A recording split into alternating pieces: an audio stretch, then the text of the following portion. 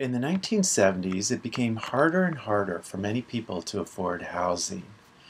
In the year 1975, nearly 10,000 people were put on the streets as a result of evictions in Washington, D.C. In the face of freezing temperatures, growing numbers of people found protection sleeping on downtown steam grates. Others died on the streets from exposure. These deaths prompted a group known as the Community for Creative Nonviolence to begin a campaign to secure a shelter for those living on the streets.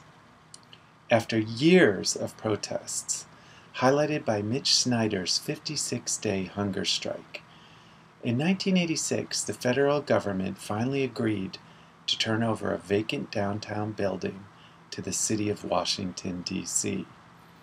The expectation was that this building would be used as a shelter for 30 years.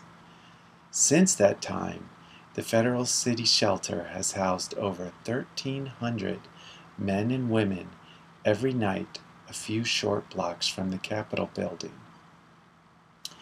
Today, we are approaching the 30-year mark for the shelter.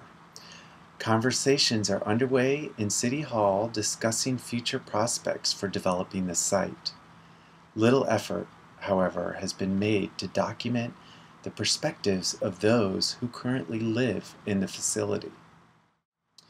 In this research lab, we'll work with a group of shelter residents to document their experiences with the building.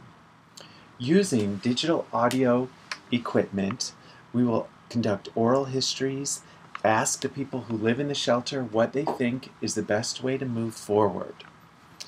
Using this material, we'll craft a sound documentary that can be used by the residents of the shelter to mobilize towards a future they envision.